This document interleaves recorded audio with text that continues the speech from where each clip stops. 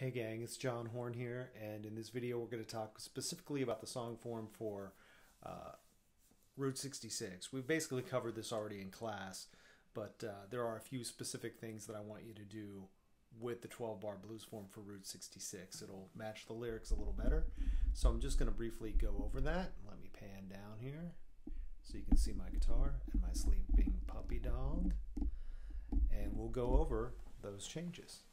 So it's going to use the 12-bar blues in the key of B flat, just like we've talked about in class, starting at the 6th fret. On the second bar, this is different than what we've done in the past. We're going to go to E flat 7 on the second bar. We haven't been doing that very often. Now, one thing I want to stop here and talk about. Recently in class, we talked about, instead of putting the middle finger on the 5th string, putting it on the 6th string, and many of you indicated that that was easier for you to make the change from B flat 7 to E flat 7. You are welcome to do that.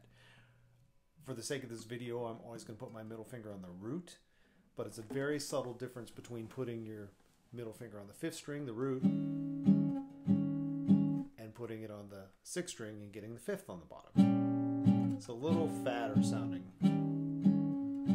but pretty subtle, so do whichever one you want. All right, let's get back to the form. Let me just start over from the top again. One more time, B flat, E flat 7 for a bar, and back to B flat. Then down to E flat 7 again, and you can do it this way like I said, and back to B flat. Now we're going to go up a fret to F, and switch, F7, E flat 7, and B flat 7. Now check this out. That's a little turnaround to take you back to the top. All I'm doing is sliding up 1, 2, 3 frets to the D flat chord. That's D as in dog. D flat 7 at the 9th fret, then C is at the 8th fret, and B natural 7, right, at the 7th fret, and then finally back to B flat. So that's just a nice little thing to play for the last few beats to take you back to the beginning again. So let me play the whole song form. I'm going to go twice through the form. I'm only going to ask you to go one time through the form for the video, but if you'd like to do more, that's fine. So check it out. Here we go. See if I can do my best. Oh, you know what? It's kind of not a great key for me, but you know, one other thought. This would make a great introduction, just to use this. Well, if you ever plan to motor west, just take my way. It's the highway that's the best. Get your kicks on Route 66. Here's that turnaround.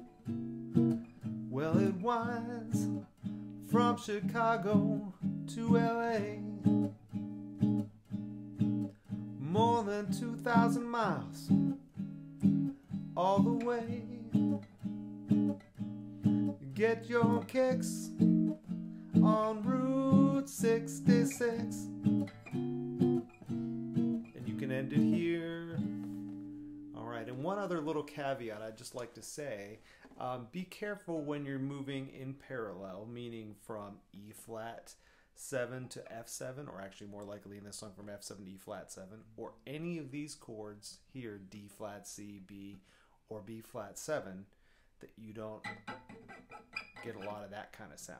So you can slide on the strings and you'll hear a little bit. I had a little bit of noise in that last video, or in that last take there, but you want to be careful that it doesn't become overwhelming. So just be aware of that.